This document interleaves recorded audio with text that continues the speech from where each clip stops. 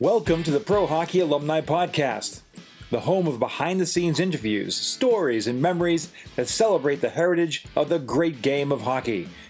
The Pro Hockey Alumni Podcast is hosted by Mark Willand.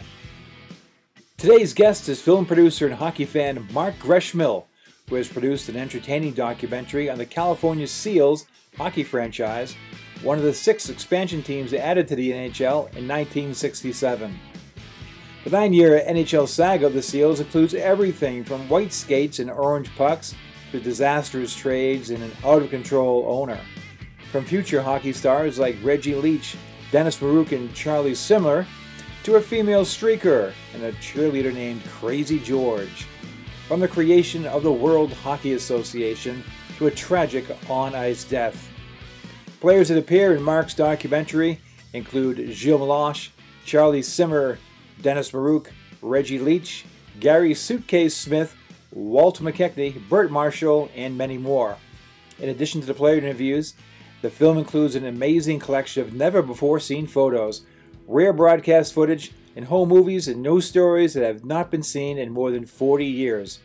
Let's talk to Mark about the Seals documentary. Mark, a tremendous effort. And the big question is, I will tell you, first of all, that you and I were at polar opposites of the hockey fandom circuit as kids. I was in the Boston area, the Northeast, where Bob, you were on the Big Bad Bruins. You couldn't get a ticket. If you did, it was behind a pole somewhere.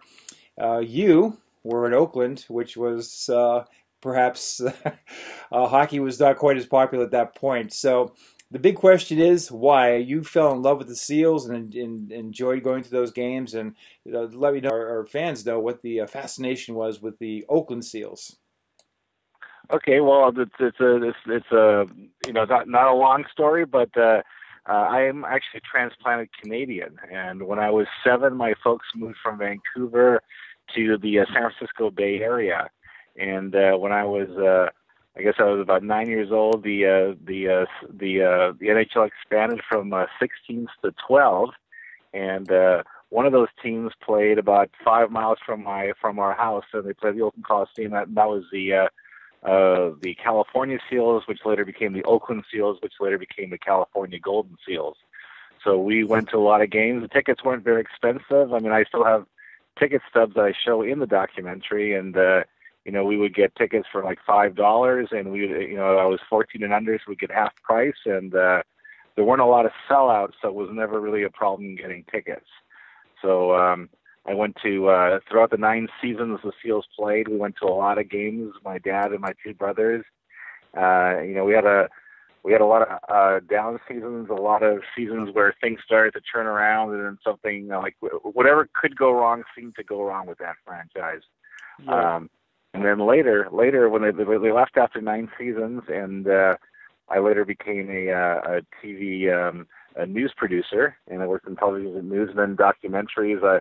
I made the world a better place by doing shows like Lindsay Lohan, The Road to Jail. But I always thought the Seal story should be told. I had done a couple of news stories about them when I was working TV news, and then I decided, I'm going to try and do this. And it was a labor of love project. I spent about 2 years, and I traveled all across North America. I tracked down, I interviewed over 30 former players, team officials, fans, even got Wayne Gretzky to sit down. We uncovered an incredible amount of footage that has never been seen. We found old news footage and interviews that have been sitting on a shelf in an archive in the Bay Area since the 60s and 70s. So incredible footage. People have sent me their old Instamatic pictures from games. We have Super 8 film. It's just a lot of incredible stuff. It really is. I think that was one of the more fascinating parts of this interesting and fun to watch documentary is some of the footage I've never seen before. In fact, most of it I haven't seen before. And it seemed as if you kind of, I don't know this, you're a producer, but it seemed like you were able to sync up some of the audio that was taken during those days and find some of the rare video clips and sync them together. And it was quite impressive. A lot of, I would say that the Seals, being in Massachusetts, the Seals were always kind of a mysterious team. You'd see them once or twice a year, but the games on the road were always at 11 o'clock our time, and so you often didn't get to see them. And but it was great to see some of that old footage, some real nice plays. Particularly, there was a goal by Reggie Leach I saw in there. So that was quite an effort for you to compile all that. And I remember back in your crowdfunding start, you had to get clearance from the National Hockey League to use a lot of footage. Was that the case, and was the league eventually cooperative with you to fulfill that for you for the documentary? Yes, yeah, I had to get permission to use show NHL images and all that, and broadcast game footage. And so I worked with them, and got permission, and had a few hoops to jump through, but they were very fair. They wanted to see the script, and I think the initial thing was that the script might have been a little bit. I think they said they were worried that it might be a little bit too dark about some of the stuff, but then when they saw the rough cut, they signed off on it, and I was very, very glad that they did. And a lot of people were really helpful. In fact, back then, very few of the Seals games were televised. It was rare in the Bay Area to see a televised game, and a lot of the road games weren't televised. I mean, the games in Oakland weren't televised, but Boston was one of the stations that always had TV cameras there. In fact, I got some footage of people at and I'm blanking on the name now. I think it was WSBK TV. I think back then. Yes. And now it's New England Sportsnet, and they were really helpful. They provided some footage, so we have some of their footage in the game. They were really helpful. Actually, I remember watching your documentary and seeing something rare, which was a game in Oakland where Bobby Orr made a huge mistake on defense, and the Seals converted for a goal. Those are the type of things you don't see in the Bruins highlight films. So it was very unique, to say the least. So you traveled to Canada, obviously, I'm assuming, to get a few of the interviews, and you're traveling light. So you're, I'm assuming, just taking a camera, a tripod, microphone, and getting out there. And tell me a little bit about that process, about the effort it took to get these things on the road like that. Yeah, that was, because I do work in the TV business, and when we go out and shoot an interview, usually we have a camera guy, lighting guy, sound guy. We have a crew, and this was kind of back to basics. I took. I used to shoot news, so I know how to do it. But small lighting kit, HD camera, professional camera, and an audio gear. And so some of the guys, I think were a little like when I called them up. The first thing was, why do you want to do something about the Seals? Nice. And then when I showed up at their house, but once things started going, they all told wonderful, wonderful stories. You'd think a team that lost so many games that the guys would be saying, "Oh, I hated my time there," but they all seem to have really fond memories. And not least of which they which was really pleasant in the wintertime. So they all had great golfing stories, but it was such a unique franchise. It was one gentleman, Brad Kurtzberg, who had written a book about the Seals. He called it this was a franchise where everything that could go wrong did go wrong. They were picked to finish near the top of their division when they first started. They had everything from white skates to orange pucks. They had a crazy owner for a while, Charles Finley. You had individuals as varied as Bing Crosby, Charles Schultz of Peanuts fame, even Tom Hanks. Even the Hells Angels were part of their story. So it was never a dull moment in their history. And then they made so many mistakes that right sometimes when they were on the verge of becoming a really great team or a good team, something disastrous would happen. Right. From the creation of the World Hockey Association, and the Seals had just missed the playoffs the year before, and their new owner, Charles Finley, who was the owner of the Oakland A's, who was known as a very eccentric man, he famously said at the opening press conference, and that footage is in the film. He goes, "I don't know the first thing about hockey," and everybody wondered why did he buy a hockey team if he doesn't care about hockey. And then he, introduced the polar bear white ice skates, which made the team a laughing stock. He had a skating mule at one game.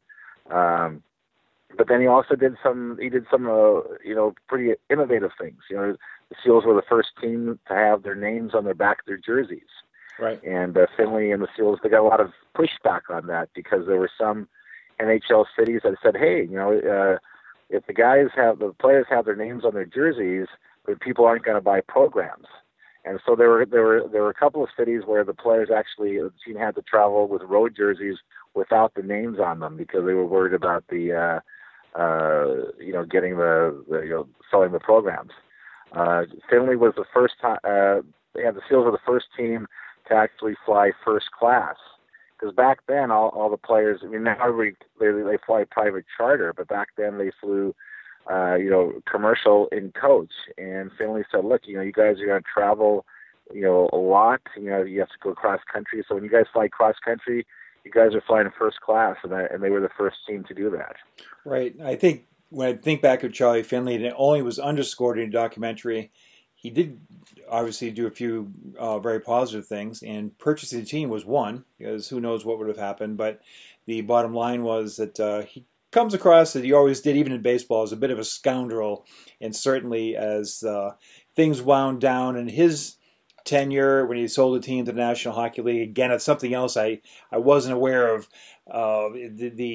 the dynamics of the sale of the team to the NHL and how he felt he basically pulled one over on everybody in the end. But back when I think of, you had just mentioned something, when I think of the Seals, the prime time of the Seals, 1971-72, and as fate would have it with the franchise, the upstart World Hockey Association enters the scene.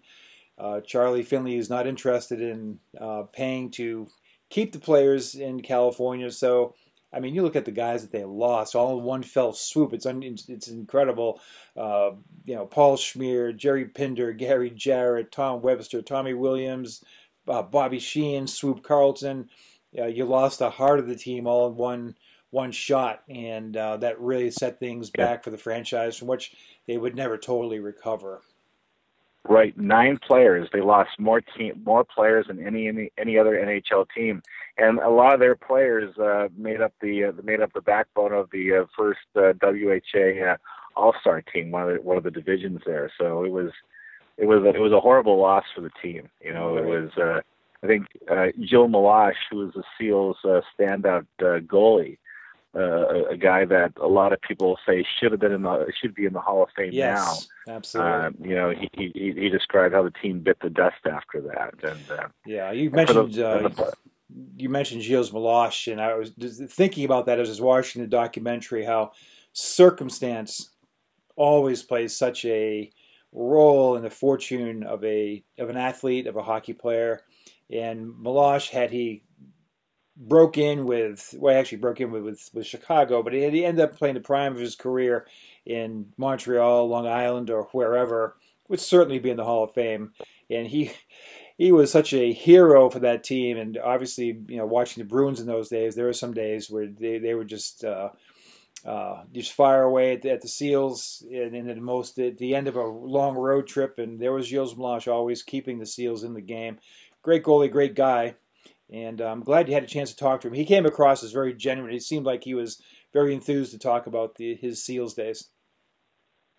He was great, even though I kept I interviewed him in Montreal, and I had rented a car. I'd driven from Toronto. I'd interviewed Dennis Maruk and Walt McKechnie and some other players. Drove to Montreal, and we were in his house, and I was using using a key fob, and I kept setting off the car alarm in his driveway. So, but they forgave me for that. He was a very colorful guy, and and one of the major points in the film is when he made his debut when he was traded. He was only 21 years old. He expected to go to their farm team, and his first start was against the Boston Bruins in Boston. And I still remember this game as a kid because the next day we read in the paper that the Seals had shut out Boston 2-0.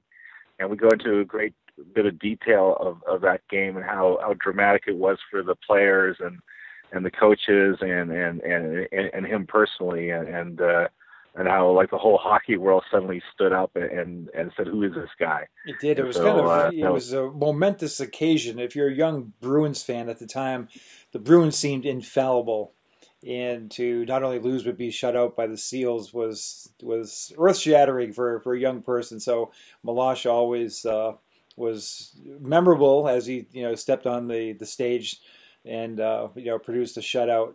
Another guy you talked to had a very interesting career, Charlie Simmer, who he played for the Seals, and I mean he was just another guy. Again, things I didn't know about, how they would call him up, when the team was playing in Philadelphia or Boston, and some players would get the Philly flu or whatever. You'd call up Charlie Simmer and he'd be sent back down again. So he was just an up and down, guy. He didn't care, he didn't think too much about both in Oakland and Cleveland. And all of a sudden he gets to Los Angeles, gets on the Triple Crown line, and becomes one of the most productive players of the 1980s. Charlie, obviously, you had a chance to talk to in California. What were your impressions of him? And again, he seemed to be, just like all these guys, they seem to be really comfortable and really enthused to talk about their Seals experience.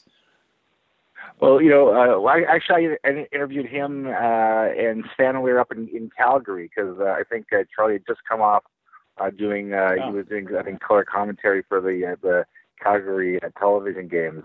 But no, he was wonderful and very polished, and he was very analytical. He talked about one of his teammates, a guy named Rick Hampton, the Seals in the 74-75 season. They were rebuilding. They were owned by the NHL, and they got their first round draft choice in a number of years. And they had third overall, and they drafted a guy named Rick Hampton, a defenseman, and the team kind of pegged him as they promoted him as the next Bobby Orr. And this guy, he was barely 18 years old. He was making all this money, so he had all this pressure on him. And Charlie, kind of outlined all the problems that Rick had to face, from his fellow players jealous of this fact that this 18-year-old kid was driving a Mercedes-Benz. It was making him 3 times the amount of money that they were, and how the culture in California, so the culture in Boston was you get a good player, a young player, and you help him get better because he'll make the whole team better. Well, in California, some of the guys were probably jealous and maybe worried that they might lose their jobs with this guy. So, he was really good at just kind of detailing how the pros and cons and what the situation was. Yeah, and Rick Hampton's situation was not unusual in the 70s. Everybody looking for the next Bobby Orr. The first pick in the 1974 draft by the Washington Capitals, Greg Jolly, comes to mind. Pat Price, who was signed to a huge contract in Vancouver, the WHA. Again, they were looking for that mobile defenseman who could be, quote-unquote, the next Bobby Orr, which, of course, is a futile pursuit. And a guy like Rick Hampton was actually a solid hockey player. And, the type of guy that had he come in with less fanfare and less pressure, would have settled down to have, he had a pretty good career anyway, but a kind of guy who would not be remembered as being a underachiever, but he actually was a good, solid player. You had some, one guy I haven't heard from in a long time, and I haven't seen much of it in recent history, is Joey Johnstone, who was an all-star, I believe, on multiple occasions with the Seals. Right. Highly productive. Ended up in Chicago, got involved in a major car accident, and his career ended rather abruptly. Talk to me a little bit about your interactions with Joey and his recollections of the Seals. Yeah, no, I went up to Northern Ontario to interview him, and he couldn't have been more gracious, and he talked about, a lot of players when they go to California at that time, going to the Seals, they felt that they would get plenty of ice time, and that was his wish, and he rose the ranks really quickly, became a alternate captain, and he was their captain for I think 2 or 3 seasons. So but they weren't. Nobody was very keen on Charlie Finley. He said here was a guy, he just wasn't investing in the team's future. There's one story, I interviewed the Seals radio broadcaster, involved Joey Johnston, where they had just lost, I think, 10-0 in Toronto, and they were on the plane going to the next city, and Joey Johnston goes to the Seals announcer and says, tomorrow in the San Francisco Chronicle, the headline, and was that during the flight, they had horrible weather, and the plane was being buffeted around in the thunderstorm, and so Joey Johnston goes next to the announcer and says, tomorrow in the San Francisco Chronicle, the headline will be Seals lose again, shut out 10-0 by Toronto, and on the back page in small letters, also wiped out in plane crash. So there's a bit of gallows humor that sometimes went around the team. So speaking right, it was speaking of that, Mark. In reading Brad Kurtzberg's book, I actually read it many times. I thought it would be very, very interesting. And one of the things that I came away with the impression of the common themes throughout is you had some good hockey players coming to Oakland at various points. The culture was so negative. A lot of alcohol, a lack of discipline. I think guys like Ralph Klassen, young guys coming in. And it just showed the importance of getting a young player in the right situation. For example, you had a bit about Guy Lafleur, who obviously could have been the number one pick of the Seals, which was traded away to Montreal, which I think ended up being a great thing for everybody, but not necessarily the Seals. But you wonder if a guy like Lafleur ended up at Oakland with that type of culture. I guess we came away with, I think of guys like, and they'll admit it, Bobby Sheehan or whomever, who were good hockey players, but were prone to be a little bit undisciplined off the ice. And Oakland seems to be a bad mix of those two attributes. Yeah, a key example of that is Reggie Leach, which the Seals got from Boston when they traded away Carol Vatney, and because the Seals, their GM at the time was Gary Young, who was director of scouting with the Boston Bruins before he came to the Seals. It was actually a pretty brilliant trade, and Reggie Leach was a superstar later on with the Flyers. But Reggie, who we interviewed for the film, he had some discipline problems, and his teammates, and he admitted himself, he had some drinking issues, and wasn't very happy with the leadership in the front office there, so was very frustrated. Yeah, he was very candid. He was very candid in your documentary, taking ownership of that part of it. Another guy that you interviewed, I was really surprised and happily surprised to see him on there, was another icon from hockey in that era, Tim Ryan. And it must have been a lot of fun to talk to him. Yes, I did. Interviewed him at his house outside of Napa, and he was wonderful because he was there.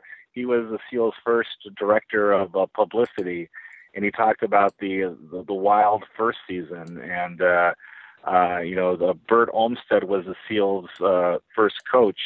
He was a Hall of Fame player who basically forced out the Seals' first general manager to take over those duties himself, and was a great hockey player himself, but maybe not the best coach. He alienated a lot of the players, locking them in the dressing room to mull over their mistakes, and wound up quitting halfway through the first season in disgust.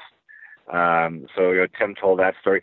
Tim was also one of the three eyewitnesses to the Bill Masterton tragedy, the Minnesota North Star player who was killed in a game against the Seals in early 1968 when there was a collision, and of course that's who the Masterton trophy is named for. So Tim told us the story, and also Bert Marshall, a Seals player, and the very, very colorful Gary Suitcase Smith, who was the Seals goalie the few seasons. He was an eyewitness to that as well. the team ends up in Cleveland, which was a disaster. So, Right. by any stretch of California, the thing about California and the Seals they were at least colorful and interesting. In Cleveland, it was bad from day one. Rink location, the entire organization, it was a real shame. As a young person, you're a teenager at that point. When you heard the news the Seals were leaving, what was your reaction then? Well, it was so sudden because that last season, the Seals had their best season in a number of years. They had a new player, Dennis Maruk, who I think 5'8" and just became their top scorer. Just ignited excitement around the team, and they just missed the playoffs that last season. But they finally had a new owner, a local owner who actually a hotel owner named Mel Swig who had wanted to buy the team originally when it went into the NHL. And they were supposed to build a brand new arena in San Francisco because they were playing in Oakland, and their arena was only 12,500 seats, so they needed a larger arena. And they had a deal, and that right before the end of the season, that deal fell through. And the minority owners of the team, they convinced Mel to that they should move to Cleveland. So that happened in the off season. I mean, the hockey cards of the time show they had some of the cards had California Seals on them and a little thing, now Cleveland Barons. I mean, It was so fast, and the players said they were shocked. They had to sell their houses and relocate. And I think Rick Hampton said, nothing against Cleveland, but if you have a choice of where to live in California or Cleveland, where are you going to pick? So that was. So everybody thought they were on the verge of becoming a really good hockey team, and that move shattered them because, as you mentioned, the rink was located way outside the city. They had fewer people than they had in Oakland. I think Rick said one time sometimes they played and it looked like the only people in the stands were the ushers. Right. It sort of looked that way on television. Obviously, I wasn't there personally, but to watch the games on TV. But they had lost their panache. The Seals, as you said, had first of all, they brought in from Salt Lake City Jack Tex Evans, who I worked with for 4 years with the Hartford Whalers, a great guy, and brought a lot of discipline to the organization. The league had taken control. They had actually jettisoned some talent, including Reggie Leach. However, they were able to kind of start building back up again with a solid organization. It was a lot. I just remember those years, the turquoise years, being the team actually was a solid franchise, well coached for the first time, and it did look like there was. And now you look at it in retrospect, and I'm sure you do, with the success of the San Jose Sharks, which brings me back to another question I had for you. The very first part of the documentary, you talk about the Cow Palace in San Francisco, the new arena in Oakland, and the decision to place the new expansion team in the NHL in Oakland. And that kind of makes sense. Beautiful arena as opposed to the Cow Palace, which was like it sounds. But in retrospect, if they had made the decision to start in San Francisco, do you think things would have been different? Yeah, that's kind of a big topic of discussion with a lot of people. And for people who don't know the layout of the Bay Area, it's kind of spread out. And San Francisco, to get there from east, like Oakland and most of the people live, you have to cross bridges. So there's a psychological thing, like people from the East Bay don't want to cross the bridge into San Francisco and vice versa. The Seals, there was a Western Hockey League team playing at the Cow Palace, the Seals, that were quite successful, and they had good attendance. But the NHL did not want the team playing there. They wanted them to play in the brand new arena. And that time, that arena was brand spanking new, and it was beautiful. But the thing is, their fan base didn't follow them. So that was a big problem, and it took a while. And there's so many sports in the Bay Area. I lived in Edmonton for 5 years. And there they live and die by the Oilers, and there's also the Eskimos. But in the Bay Area, you got the Raiders, you got the 49ers, you got the A's, the Giants, Sanford and Berkeley College. So there's just so many sports competing for the sports dollar. Right. Mark, I had a couple more questions for you. One, sure. I learned a lot, and if hockey fans, I would encourage to watch this documentary, because whether you were alive during that era and you were a hockey fan in that era, of course that would be interesting for you. You have a lot of memories and touchstones to that era. However, if you are younger, you learn a lot about the history of the game. And I look at a guy like Fred Glover, who had 2 turns with the Seals as a coach. And Fred was a great American Hockey League player, one of those guys who just got stuck in the 6-team NHL situation where he just couldn't break in. But he was a terrific hockey player.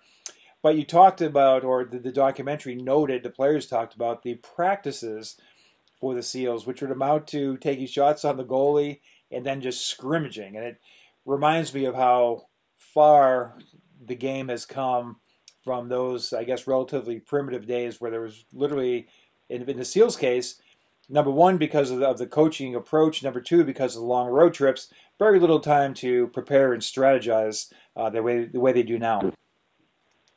Right. I mean, I didn't have time to include this in the film, but a year ago, last January, the Sharks had a tribute night for the Seals, and I was walking through and I was there with a number of the Seals players, and we were walking through the Sharks offices, and their internet department was larger than the whole front office staff for the Seals back in the 70s. It was just amazing. Just the amount of personnel that run a team now. So that was wild. And you mentioned Fred Glover in the practices. The players would joke about he was so frustrated that he didn't play in the NHL that he would suit up and practice with the team, and the practice wouldn't stop until he scored a goal. Right. So the players learned pretty quickly to let him score. It's kind of like the Russian players when they play with Vladimir Putin. Make sure he gets his points. Right.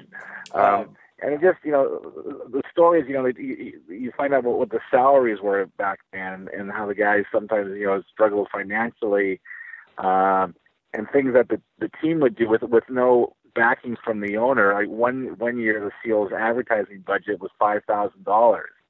So the team would do things like streaking was very big at that time in the 70s, where people like kids would, take all their clothes off and run across the college campus, so kind of like a flash mob.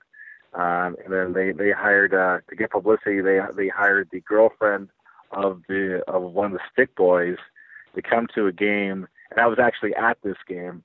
And she stripped, underneath the stands, and the PR guy told all the photographers there, "Hey, you might want to stand over there. Something might happen at the beginning of the second period."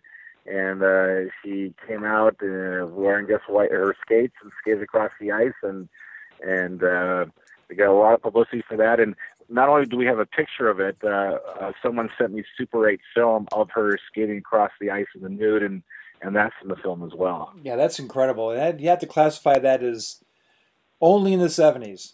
And that's why I think it's fascinating for young people to watch this documentary. You can see things that could never happen now. If they did, it would be a worldwide uproar. But at the time was, just a creative way to draw attention to a team that had a minuscule budget.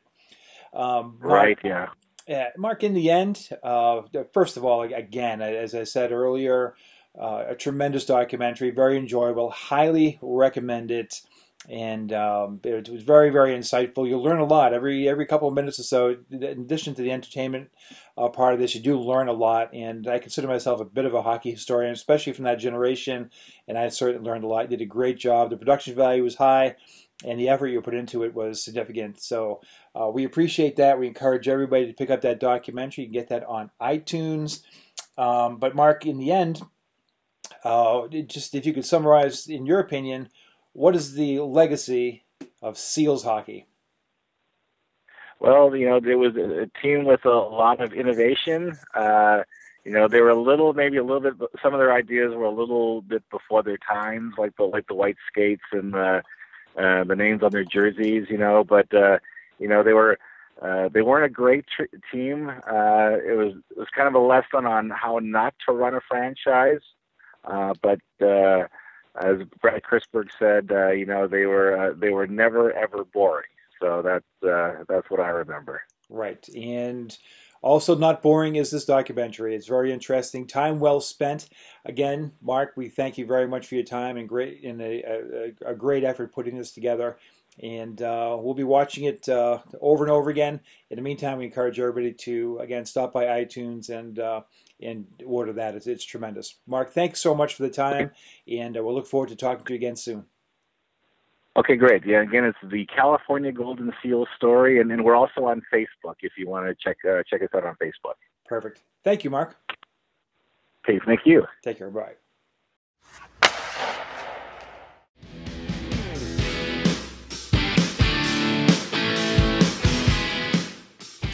Thanks for listening to the Pro Hockey Alumni Podcast. Be sure to visit us at prohockeyalumni.org.